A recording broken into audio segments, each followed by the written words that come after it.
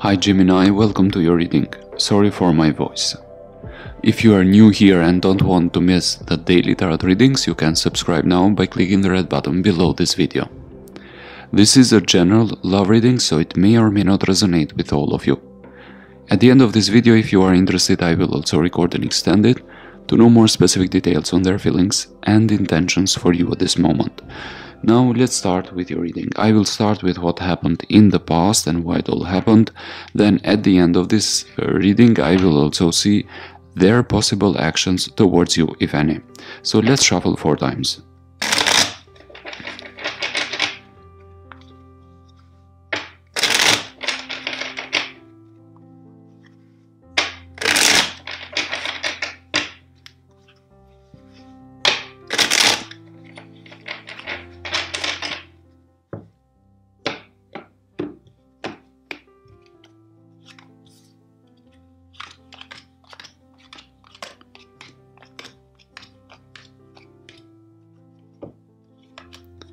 So what happened in the past?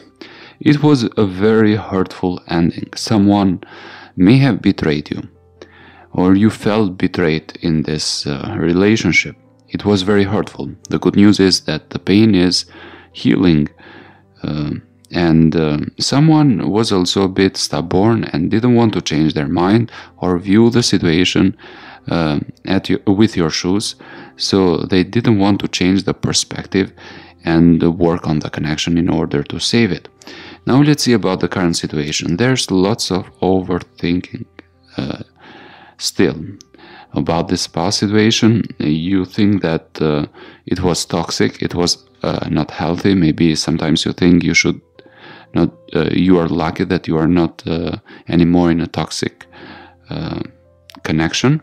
Now what is affecting you in your subconscious is the fact that you're trying to move away from a situation that was not working, a situation where you probably did invest it and had high hopes for the future together with them, but that is what is still affecting you. And also the fact that this person may have not been reaching out to you or talking or speaking.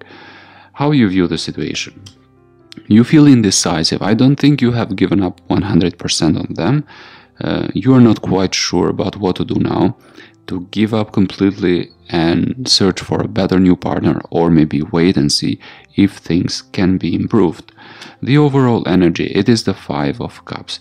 There's lots of sadness, despair, disappointment about what happened, something you did really invest too much and now nothing came out of it. But maybe it is the experience. Now you better know other people, you better know yourself. You are more grown up emotionally, and you can better detect now healthy versus unhealthy connections. Now what is something you want to be focused, and what is your fear? Your fear is that there will still be silence treatment, there will be no communication again. And what you want is that communication, that message or call from them, at least a friendly message from this person. Now let's see what is happening with them. Let's see their energy. King of Wands. Maybe a fire sign, Aries, Leo or Sagittarius. I have also Capricorn, Pisces.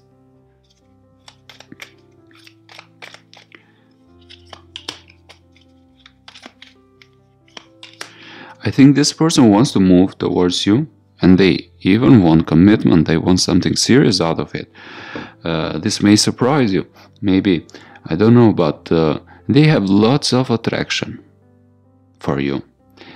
And sometimes they think that maybe they missed a great opportunity there for you being long-term together, creating a happy family life together.